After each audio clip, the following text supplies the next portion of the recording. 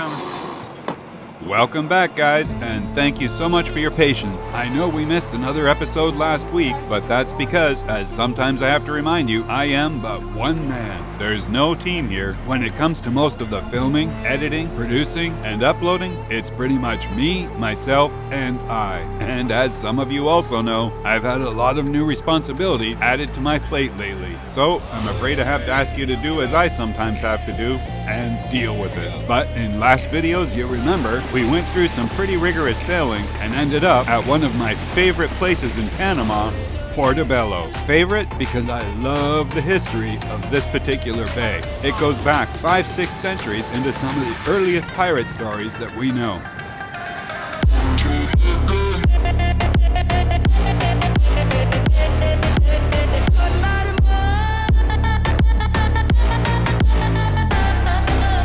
Now, for some of you that have been following for a while, you'll remember that the last time Maddie and I were here, I made a video with the help of my oldest son Brendan that introduced the history of Portobelo. And I really liked that video, so before I get back to today's video, I'm gonna play that portion for you to bring you up to speed. So thanks again for coming out to watch. You know we appreciate it.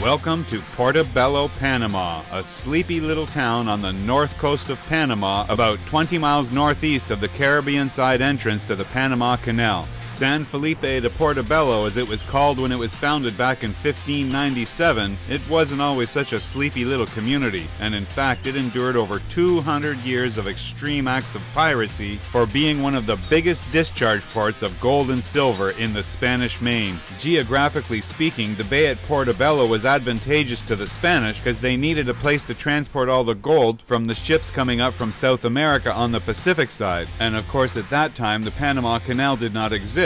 So what they did is built a small railway that came to 35 miles from the Pacific side to the Caribbean side, and then used the mules to transport the gold over to Portobelo. Here it would be stored in this gold reserve until such time as it could be loaded into the galleons and head for Spain.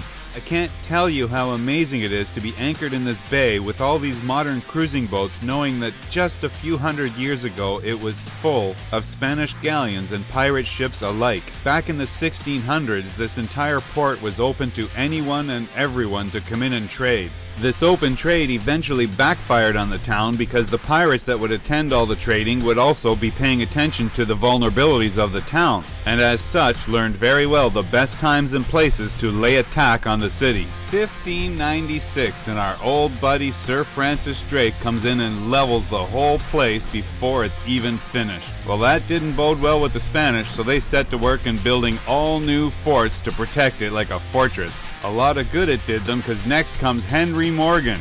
Yes, Captain Morgan. And he steams in with 9 ships and a crew of over 400 men. He knew the city so well it literally fell in days, and he continued on for more than 2 weeks, burning and torturing everyone in his way, holding the Spanish hostage for ransom, and when they awarded it, he took to sea with all the gold and anything else of value. Just to further upset the Spanish, while he was there he released a bunch of British prisoners, which ended up resulting in him being granted knighthood by King Charles II. It took almost another century of piracy in Portobelo before the Spanish figured out they just can't defend it. So instead they came up with a new strategy and built many ports all the way along the west coast. In this way the extra ports could serve as decoys and the pirates would never know which port to attack or when. Sounds like something they might have considered a couple hundred years ago to me. But, well, who am I to say? But anyway, let's go ashore and check this place out.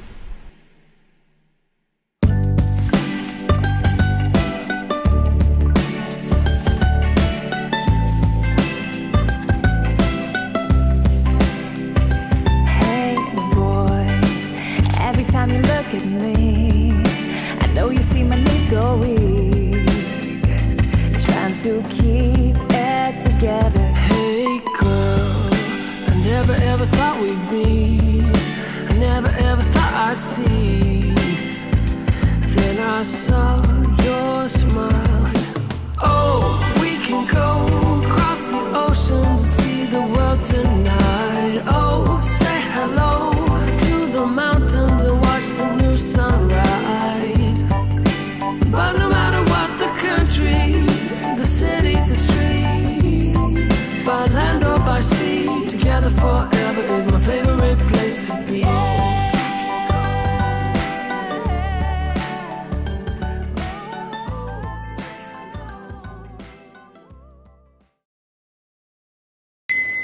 I was always like that straight A student athlete, like always. My parents were really demanding. Yeah, Hi. we are cleaning the windows, getting Cleaning everything. the windows and waxing poetic over here. Were you telling a life story? Just telling a life story. Yeah, let's hear it. That's gonna take a while. I'll have to rehearse it. No, just what you just said. What were you talking about? Oh, Quitting the day job. yeah. I went to business. I studied business and marketing, also known as corporate brainwashing 101. But it was great. It's good to know your enemy, so that was good. But then I decided that was not the route I wanted to take. So more of the entrepreneurial spirit. I started taking care of kids because they're energizing to me, and that was in alignment with my creative pursuits of music and writing and art. Yeah. And I've been doing that ever since. Wow. Pause. Oh, what's going on? A lot of laundry. Okay. We have a lot of laundry after the We travel. have laundry. Life stories and laundry today. Yeah. And cleaning day. Wax on, Wow, wax guys. Yeah, Major Amazing. project. I can see outside. yeah. Yeah, we got a lot of I cleanup can to see do. your soul. We took a lot of salt water on that last trip. It was a Yeah. reasonably good sail, but very, very wet ride for sure. Yeah, now you see the beautiful panorama here. We can see out the windows again. Look at that. Almost. This one's still deep. No, Not still too to bad. Yeah, they come up nice, huh? Yeah. They almost have a shine when they're clean. So the trick is first to take this kind of soap with water, wash it first away, then dry it, then put some extra rain few coat, Yeah, we got like a polished coat or something. that polish seals it coat, and then dry it again, and then this one here. up. Okay. Yeah, perfect. We need to buy more The link is because in the it's almost description finished. if you want to buy. It's almost finished. Okay, perfect. So we got just enough, hopefully. Glaze them up a little bit. And To be continued. so what happened? You quit the job. Yeah, What made you quit the job? I didn't want to sell my soul. I wanted to same do, like me. yeah, I wanted to do what I wanted to do, creatively, spiritually, And what was things that? that fulfilled my life. Music, writing, art, taking care of kids was good for that. Sounds painful. We only And have one. It's painful. well, I used to get paid to take care of other people's children. Having your own is a whole nother story. So what happened after that? You quit the job and then what? Did you get a different job, or how do you support yourself? No, I've done so many things. I used to nanny, and then I was a swim teacher. I do Reiki and energy work for people. I play music. It's like a mixture of things. I've never been laser focused on one thing. So I like to learn about something. I have a lot of different skill sets, a lot of things that I'm interested in. I've always been able to put them together so I can make ends meet and still have time for my art and my creativity, and also learning, traveling, having new experiences, meeting people. That's what fills me up. Surfing also. And yes, we have heard her play and sing, and I think you guys are going to be impressed. We might have a little... I've never We got to really see if had- she's going to be in the mood to do a show later or She's something. Oh, yeah. a hidden star. I've never had many complaints. No. No. I've heard some You have to serious do what you ones. love. You have to do what you How love. dirty it is. Nice. Some fingerprints. Woo! Uh-huh. No, The show must go on. Definitely very nice music. I was impressed what you did on Instagram too. You did like 90 songs in 90 I days. did my quarantine project. I Yeah. was stuck 90 yeah. songs in 90 stuck days. in Bocas del Wow. Toro, Panama during the quarantine, and my mom challenged me to post one song a day for 3 months. Wow. So it became 90 songs in 90 days. I had an iPhone 11 and a little Sennheiser memory mic, Bluetooth, that I could clip to my shirt or the guitar strap. Yeah. And it syncs the audio, so it opened up this whole palette of creativity. And we filmed all over Bocas. I filmed, we climbed trees, I filmed out of caves, I filmed on a shipwreck, off of cliffs, on the beach, everywhere possible. And the variety of the landscape and the songs were either covers or originals. And the whole idea was to showcase Mother Earth as the main character, and just how music can connect everyone. And so that was one of the projects that I did, yeah. And I did check out that project, and I was very impressed. I only got to watch a few of the videos, but I kept watching because it was like, wow, we need to have this girl on board because we need some music, and that music was stunning. So yeah, I'll put a link if you guys want to check it out to her Instagram page. All of those songs are still there, so you can go back and review it. It all happened during lockdown, and that was how she passed lockdown. It was quite impressive. And put the like on every song. And now I'm getting I'm a little camera shy right now, and I'm getting back into the swing of things. I've been on like a 2-year hiatus. I've been very much a hermit. I don't think so. Thank you so much, guys. You're nice welcome. to see out the windows again. Wax on, wax off. Happy to see outside Oh, I know, it makes a the big house difference. again. The plants will get more sun. Mom's out doing the laundry. Yeah, and check the wind generator, then working amazing. I know, I love that thing. Yeah, look at. Yeah, if you guys haven't seen it yet, I've been doing my review on this wind generator, and it is phenomenal so far. I have to admit, I am super impressed with this product. I didn't think it was going to be possible to find a wind generator we could fit on the boat that would actually contribute to our daily energy needs on a boat where we do everything electric. And this thing, yeah, just our first trip here, it put in 4.7 kilowatt hours in 24 hours. I was stunned. I didn't think that was even possible. And even yesterday after we got here, we arrived and it was averaging, you know, 15 to 16 knots of wind the whole day, and this thing logged 2 kilowatt hours into our power curve for that day yesterday. That was also amazing. So that's just that anchor. I was very super impressed with that. So anyway, yeah, I'm sure you're going to be hearing more from me about this nature power product, and it is a very, very phenomenal wind generator for a boat, and it tracks the wind so well. I was wondering how that fishtail was going to work, but it actually seems to work really well. I didn't understand how it was gonna, if it feathered out of the wind, how's it gonna push the vane back? But I guess that's what happens is when it does go out of the wind or the wind moves it, it generates lift on that side and actually pushes the tail of the generator back into the wind. That's what it looks like to me anyway, but it does work, I can tell you that, and it works very well. Even at sea, the thing was always tracking straight upwind all the time, so. But nature power, yeah, good job. This is a very good product for a sailboat that uses electricity like we do and puts actually something we can use back into the batteries every single day. Well, of course, when there's wind, but just like the solar panels, they only work when there's sun. But usually you have sun or wind, not always both. Today, we're lucky we have both, so it's an exceptionally good day. But we're getting good power from that and the solar panels at the same time. So a very good day right here in Portobelo. Loving it. And on the outside of the boat, we've got Sandra working on the dinghy. You guys remember we had an issue with the dinghy last night. It left us kind of stranded. No. What? No battery. Stuck in battery? No, we're getting an error. It's not a battery error. It's just some stupid salt error or something. Yeah, we're not going anywhere.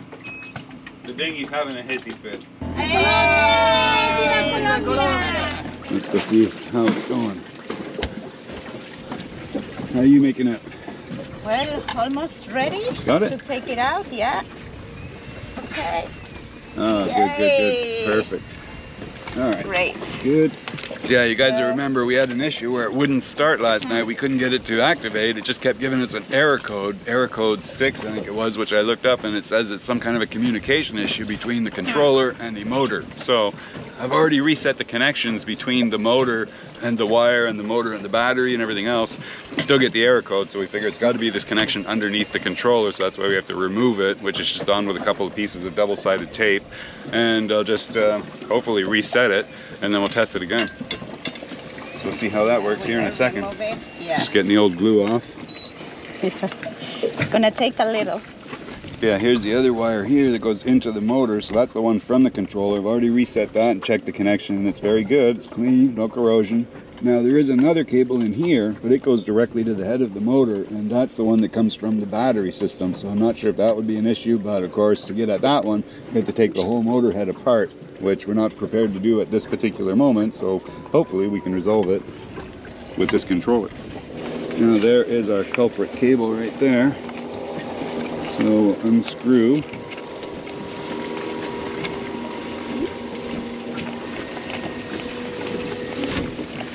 Like so, and pull.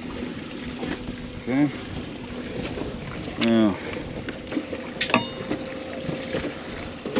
Now, it looks very good. There's definitely no corrosion, no signs of water intrusion. All the posts are perfectly clean and sparkling. Alright, well, let's just try reseating it a couple of times. I find if you on and off it a couple of times just to freshen up any connection in case there is any, invisible corrosion or something we just can't see. This at least just causes friction between the metal components and gives them more surface area to conduct again, in case that's the issue. But it doesn't look bad, so I don't know if this is the problem or not, but let's find out. Alright, let's turn it on. So we would get this startup screen and this screen, and then it would go, oh, no more error. Okay, it's working. Yay! Okay, so if we put That's the key, perfect. let's give it a test. Put the key on and forward.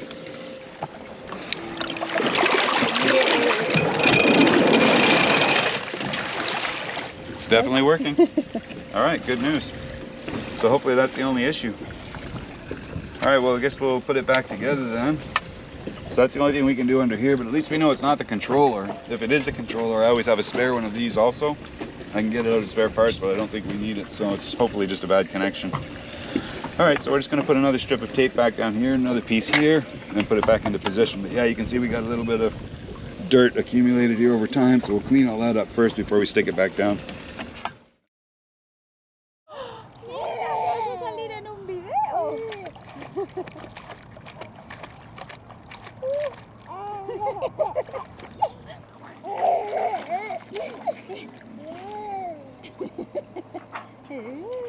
He looks good on camera.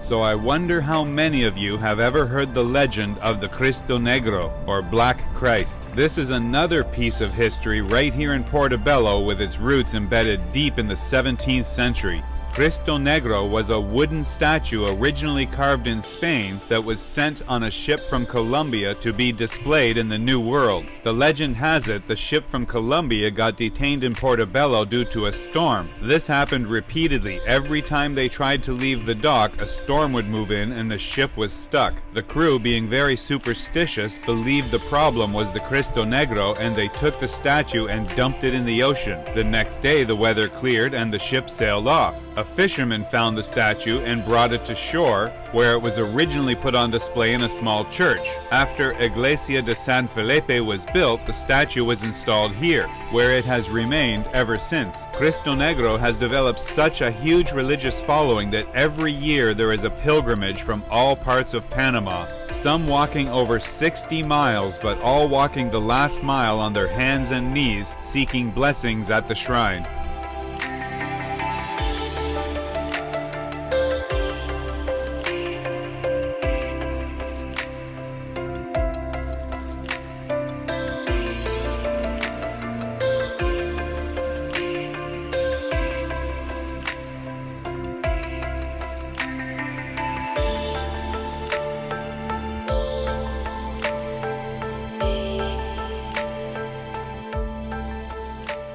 This is our new friend Art. Yeah, tell us. We just met Art. He's down here buying a boat. Yes, I'm buying a Before 500 that's at Linton Bay Marina. It's my dream boat. I'm going to stay here in Panama for a couple of months, and then sail for Florida, and eventually to my home in Fort Washington, New York. Amazing. Nice trip. Spend 6 months a year there, and 6 months On the boat doing whatever. going south. So you've been following No cold water. You've been following sophisticated lady for how long? You said? 7 or 8 years. Amazing. Not sure how many. and a source of inspiration to me to pursue this dream. Amazing. Oh, that's excellent. Well, very nice to meet you, sir. Thanks for saying hi. Yeah, we'll see you around. Maybe we'll see you over at Linton Bay. We're going to be over there next couple of days anyway. Yeah. Are you just visiting there, or are you staying on the boat once you buy it? Have to go home today, Oh, okay. but I'll In be a back. cold weather. Gosh, it's 20 degrees. And high winds and gale warnings for tonight. Oh, no. Best to stay here. It would be, but I've overstayed 5 or 6 days because I really like to get the keys while I'm here and put a toothbrush on those. But I hear you. everything's slowing up. It's Christmas week. You know. I know. Well, that's All Panama these people too. that are usually in a huge rush to get your money or whatever, I can't get the insurance company to take the payment and send a binder. Oh, really? And other little details. Oh, it's Christmas week, you know, people I bet we're going to parties and things. Oh, yeah, Don't you yeah. want my money? Well, I hope it works out. You get it all looked after. Good to see you, sir. Safe travel. You as well.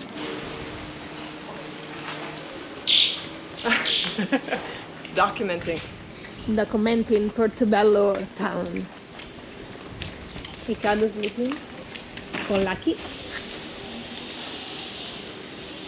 It's amazing to see this tiny little town in its present form. So quiet, so peaceful, so still, in such a stark contrast to what it was just a few centuries ago. Imagine being here back then when a normal day was guns blazing and the thunder of cannons everywhere, ships sinking, people screaming and running for their lives.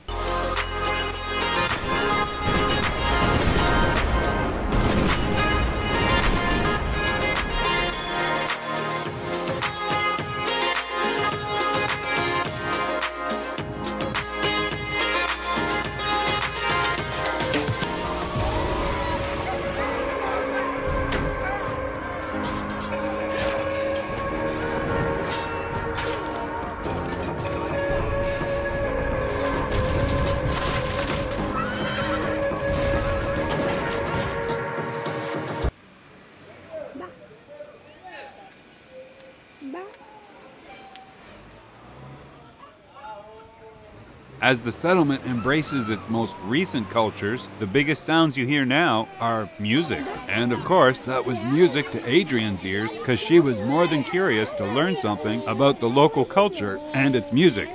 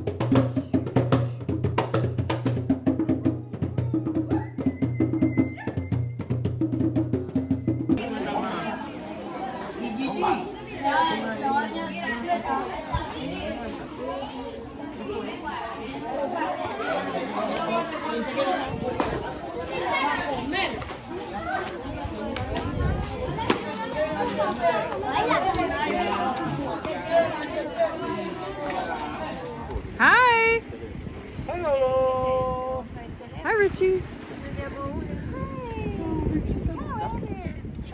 Con la familia. Ciao ciao. Ciao ragazzi. Ciao ciao. C'è anche uno stabilizzatore poi.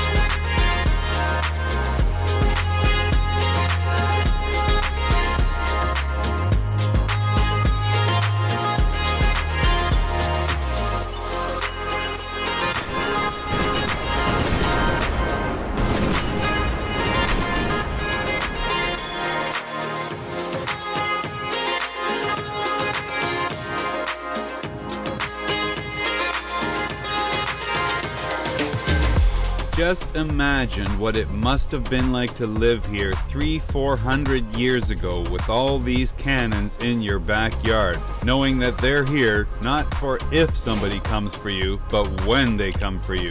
That must have been a difficult thing to live with every day, just knowing that at some point they were gonna start to fire, and at the other end of them, somebody's firing back. And as if that wasn't unnerving enough, you've got a big flock of vultures that still live here, just as a constant reminder that, hey, yeah, we know somebody's gonna die.